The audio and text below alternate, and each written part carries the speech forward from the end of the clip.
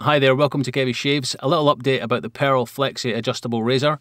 I sent Pearl an email and I've had a reply, very quick reply. I sent them it last night and they've got back to me today, so I'll read it out. Hi Kevy, we have received several problems in some pieces and we are ready to sort them all out in the second wave. So we are also wanting to send you an improved piece in the second wave so that you can make a video on that improved one. What are your thoughts?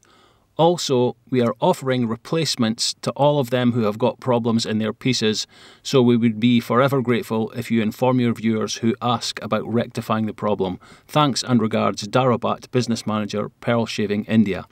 So I think basically what they're saying is if you have that problem with the razor, they've recognised it, that there is a problem, and if you do have that problem, you can email them and they will rectify the problem, which is good. I know a couple of guys have emailed, they've had responses back from Pearl Shaving saying if you want a replacement in the second wave that they're obviously going to fix, you can get that or you can get a refund. So customer service, pretty good. I would say that's quite quick. They've asked me to pass that information on after making the video about the problem, so that's good. All good stuff. Hopefully they will resolve the slant thing on the razor. I don't know how they're going to do it. Obviously they will have ways to do it, but I think the second wave was supposed to be coming out. The second wave of razors, they sold out the first, I think it was supposed to be in December. I'm not sure when.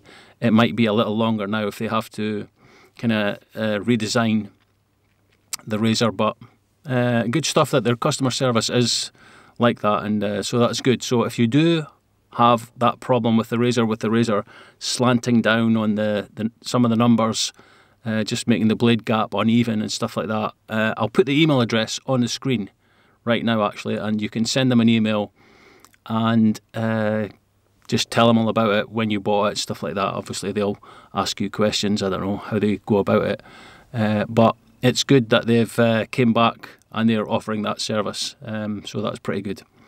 Right. Fingers crossed it'll all be good for everyone that's bought this razor.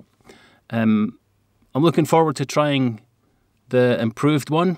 Hopefully they'll fix and resolve the problem, because it is a good razor, as I said, but just that one fault, it shouldn't have happened. So maybe their quality control needs to be looked at, stuff like that. Just check each razor is all good before sending them out to people.